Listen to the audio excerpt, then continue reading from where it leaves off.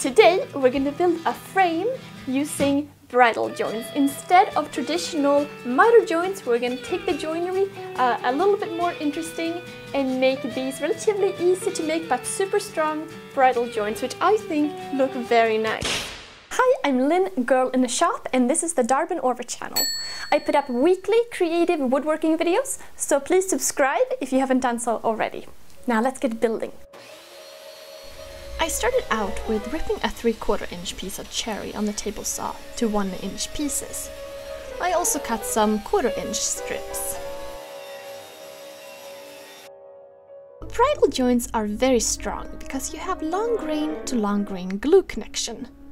They're typically used on cabinet doors and full-size room doors, and they're often overlooked, I think.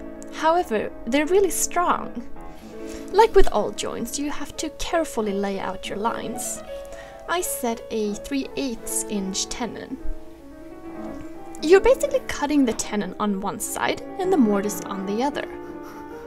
You want them relatively tight fitting, and they go through all the way, as opposed to traditional mortise and tenon joinery. Now, people usually make those to hide the joinery, but I like the fact that here they're visible and you can see how the joint is made. Now, when I first thought about building a frame, I was thinking of miter joints, which are standard. However, most miter frames are only connected with staples in the back, and I really wanted something stronger. And, you know, something a little more interesting. So then I thought about bridle miter joints first. But after doing some tests, I realized that they are kind of tricky to get perfect, and I mean, you really want them to be very sharp. And I didn't want this frame to take forever, so then I thought maybe it wouldn't be a bad idea to go with straight bridle joints. And the more I thought about this, the more I really liked this idea.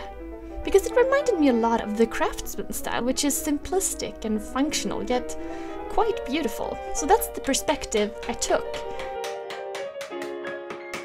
Of course, you don't have to do this by hand. I mean, you could totally set up a jig on the table saw and cut these much faster and more accurately.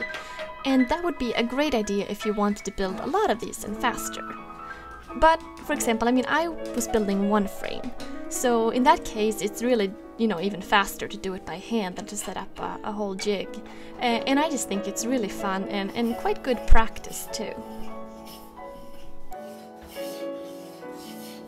Once I had my joints cut, I secured the poster to a foam board, which I trimmed to size.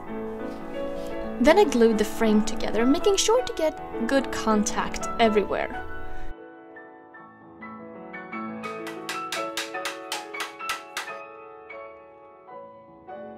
And I clamped it down so it would dry straight. In order to hold the picture in place, I cut the 1/4 inch strip that I ripped previously to fit inside the frame, just meeting with simple butt joints. I glued them in place to create a lip, which the picture could lean against.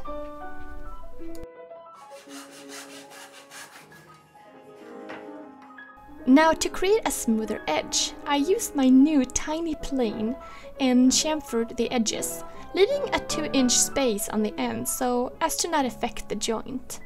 Then I glued them in place and secured them with masking tape, which works as a clamp. It's a great idea when you need clamping power but you have no way to fit a clamp on it. Then once it had dried, I sanded everything.